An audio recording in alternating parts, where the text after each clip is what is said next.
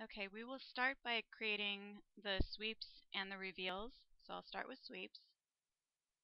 We're going to add a profile, and there's a default that's assigned here. You can switch that to something that's already loaded, or we can load a profile. So if I load a profile, that's going to be in the profiles folder, and I will just use out of the box content for this. And we'll just pick some different things. So we'll do Brick Soldier course, and we'll go ahead and add the reveal while we're in here. And how about a parapet cap? So we'll say OK. Oops, and let's add this one also. And open. So once I do that, those are available for me to choose from. You'll notice that the reveal does not show up on here, and that's because I'm doing a solid extrusion. So I'll just go ahead and add a Brick Soldier course.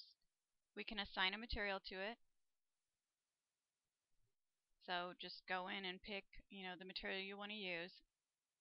I'm going to go ahead and cancel out of here just for the sake of time. The distance is how far it's going to be, from the base. So I'll say that this one's going to be 3 feet, and I want it on the exterior side. And offset is offset in, the left or right position. Flip is going to mirror that profile, and setback is basically the distance that it would cut back from an opening. So let's say that you had, an extruded profile around your windows that is 3 inches on each side. So we could adjust the setback to automatically cut back that distance, whether or not it cuts the wall and whether or not it's cuttable by other items. So if I move this over just a little bit and hit apply, you can see where it ends up. So this happens to be a metric file, so I need to increase these. So let's hit apply. So whatever I change this to is what it's going to adjust to. Now, one thing you have to keep in mind is with the sweeps, their position is based on how they were built. So their origin is based on how they were built. So whether or not we need to offset it is going to depend on, how that particular item was built. And there don't really seem to be any standards with the out-of-the-box content, so you might have to open it up and look at it.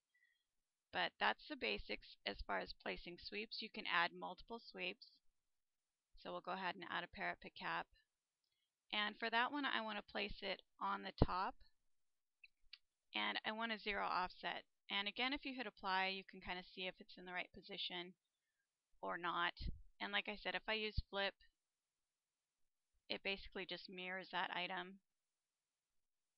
And you'll notice that you can set this on either the interior or exterior side. For the parapet cap, that wouldn't make sense to do because it's positioned, basically centered on the wall. But for other items, perhaps like a base molding or something, you might want it on the inside rather than the outside. So that is the basics of the sweeps. And one thing I do want to mention, if you set the sweep, let's say I set my base sweep at a height value that is greater than the height of the wall, you're going to get some warnings or some errors basically.